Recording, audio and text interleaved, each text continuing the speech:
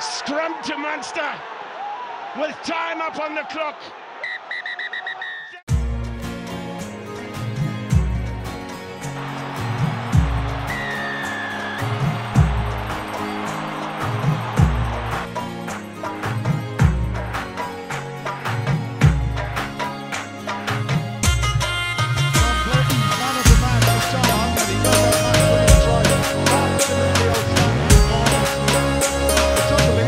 Hi guys, hi everyone. Guys, welcome to another one. Welcome to the final URC review for 2023. So this is the last one for this year. It's for the final that took place between the Stormers and Munster here in Cape Town. It's a grand final. Guys, it was beautiful. The arena was packed. Cape Town Stadium, day show, sold out really. The vibe was good. I could see from the TV. I watched on the TV. Couldn't go to the stadium. It was good. It was beautiful, actually. It's been a long time since I've seen the day show that full. Actually, yeah, been to many games there. It was never that full. So the final really lived up to my expectations. It was beautiful actually to experience this, to see so many fans in the stadium. Expectations were that the Stormers were going to win. That's what I wanted to see. I know that I thought Munster were going to put a resistance, but I really thought that the Stormers were going to have a plan to really, bring something good to the game and outthink Munster. So both teams had their key players back from injuries. Achis Neymar was back and Conor Murray for Munster, and Stormers had John Fourie and Marvin Orie back from their injuries. So really, it had to be a good one. So the visiting team are the ones that started really well here, guys. They really did well here. Munster started very well. Showing some fluidity in their attack. The passes were sticking. They were really coming at the Stormers, and they liked moving the ball to the wide areas, the wide channels there, close to the touch line, and because they would find a lot of space there. So I think they took this idea from, well, they didn't take the idea, but they saw the idea maybe from Exeter Chiefs, because when the Stormers played the Chiefs, the same thing happened. They were exposed in the wide channels there, and they would find a lot of space there, the Chiefs, to exploit. So the Munster went the same route. They really attacked them in the middle areas, and then they would spread the ball quickly to the wide areas, and then be brave enough to really make those attacking runs there.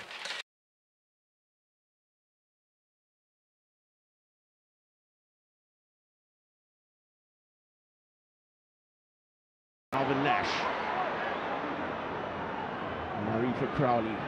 And away by Frisch. It's a beautiful ball. And this is John Hognett. To Munster, well over 100 caps there, and a few for Ireland as well, 5 in total. And here is Fekitoa. Murray has a quick ruck ball out the back from Coombs, and Crowley through the hands of Frisch. And in one of their attacking spells, the ball got intercepted though by Libbok, who went on to score a try for the Stormers, the first try for the Stormers. 3 or 4 carries from the hooker already in the game. Frisch trying to get his ball away, and the interception is there. It's the hero of Cape Town. So even during this spell, when the ball got intercepted, they were trying to really shift it to the wide areas to exploit the Stormers there. But then this time, Libbok read it, and then he got the ball and went to score. Stormers defense was very aggressive, coming out nicely, but they got exposed on the outside fringes, as I said. Munster found a lot of spaces on the outside there, and really exposed them, made them to really be on the back foot when they found themselves in those areas. Munster. In one of the open plays again for Munster, because it was all them now in the opening phase of this game, they got a penalty, and number 10, Jack Crowley, kicked it deep to Stormers and territory, and they managed to get a line out 5 meters out from the Stormers try line, and then they launched a maul there, and they went to score the maul. An immediate momentum forward for Munster, over the line and try. Beautiful score from them, Munster. Say typical of them, because out of the Irish sides, they are the ones who really like using set piece mauls to score or to go about playing their game overall. The Stormers tried also to build some play, but they really were getting starved here by the Munster team, because the position was Munster throughout almost the whole half actually. So when the Stormers were building something, there was a case where they were building something nicely, but then number 9, Herschel Jantjies, gave a ball away. Dweber to the front for Van Heerden, out the back from Dion Fourie. Dweber and Ruas. Excellent tackle from Hodnett. Yeah, but stayed true to his task. The hoist from Jantjies. It's a poor box kick there. And the box kick landed inside Munster's 22 and was fielded easily. And then they called the mark Munster. So really, you're building something nicely here, and then you just kick the ball away. With no intentions, no chasers to put pressure on the receiver from the Munster team. So it's just he received the ball so easily. In his radius of like, in his bubble, there was no one to make it, to chase him down or to prevent him from making the mark or doing anything. So there's no pressure applied. There's no intention from this kick from Herschel Jantjies, giving away position there very cheaply. And on the other side, Conor Murray was kicking very well. His kicks were superior. He was superb, this guy. He really showed his pedigree in this game. All his kicks were causing confusion in the Stormers team. When they were defending these kicks, it was difficult. They would land awkwardly, or when the guy catches the ball from the Stormers, there was already going to be someone chasing him there. Kicked very well. Technically, he's very gifted, Conor Murray. The good box, so in general, a good box kick up and under from a 9 usually takes about 5 seconds on average in the air. From that 5 seconds, you're getting about, I would say about 16, 17 meters in the range. So really, this guy was doing that here. He was kicking very well, as you can see in the clips that I'm going to show, that his box kick was superior compared to Herschel Jantjies' box kicks. A direct clearance here for Conor Murray, and it's Daly this time who gets the opportunity to chase a kick. Murray. And Willemse in position to take the pass.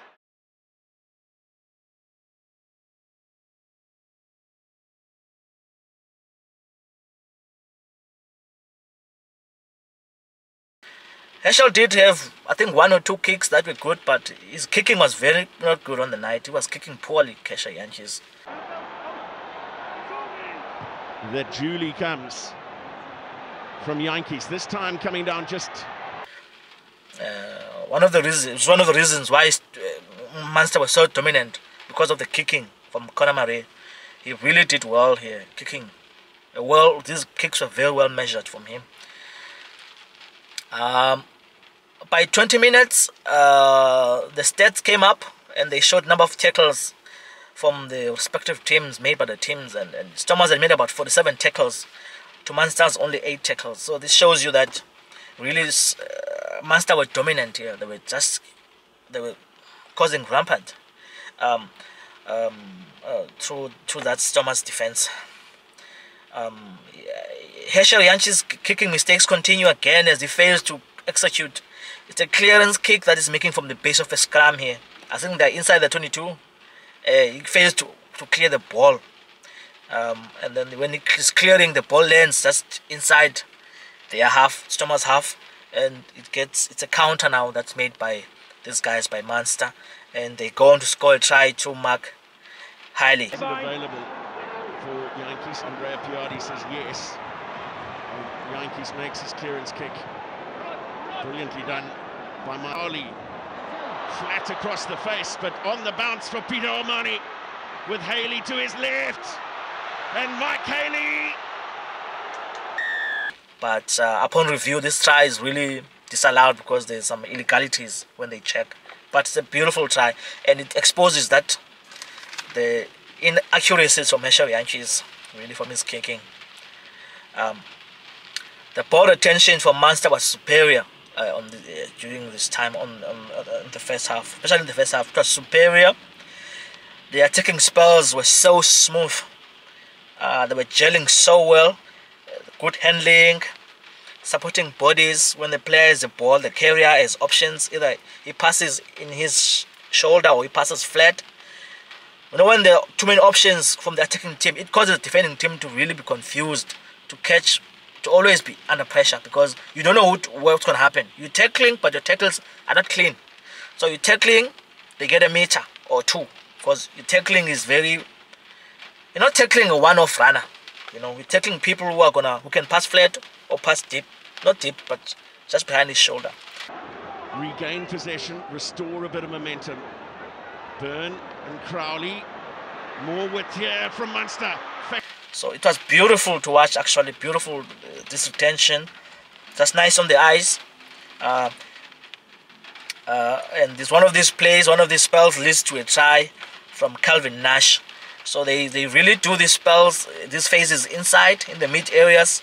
They compress the Stormers' defense, and then once the Stormers' defense is compressed, they kick an up and under that goes, I think, diagonally. It reaches someone, Calvin Nash on the corner there, close to the touchline, then he scores the try there. Murray. Strong yet again from Gavin Coombs. Half break from Conor Murray. Archer. Crowley looking for the cross kick here. Oh, and it's bounced beautifully for Munster. So really puts the Stormers on the back foot under pressure immensely. Not allowed to recover. The Stormers really, this domination from Munster here in the first half really causing problems. And when the Stormers have the ball, they don't offer any variations in their attack. Some of their set piece moves are very basic and easy to read for Munster. From a scrum, you just know who's going to get the ball. Go and tackle, they get a turnover. Balls get turned over easily by, yeah. Away by Yankees off a solid base, and again there's a knock-on in the tackle. And when they have the ball, also there was a time when they had the ball inside the Munster's 22 to score, building something nicely, but then they failed to clean. The ball got turned over by Munster. You see Stormers. Now Daimani.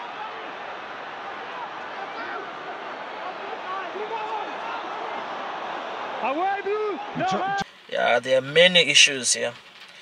By this time, the game went to half time, and Stormers had 7 points, and Munster were 12 points. So it was just Munster domination in the first half, guys. Domination. Technicalities were very good for Munster. They were very technically basics, doing the right things. These guys. Fewer mistakes from the Stormers. Protection, cleaning the racks. They were doing very well, actually, Munster. Conor Murray was instrumental for them.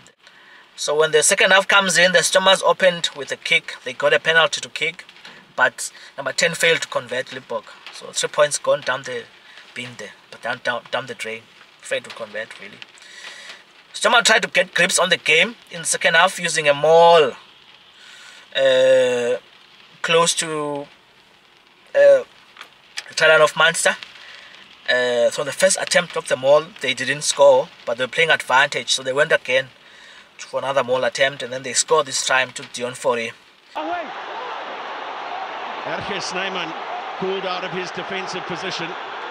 Gavin Coombs creeping up the side there. The Stormers trying to manipulate and try. So now the score becomes Stormers 14 and Munster 12. And after this score, now the game gets very hanged. It gets on the edge, very balanced actually. The Stormers are the ones who have the ball most of the times now. They are having a go at them.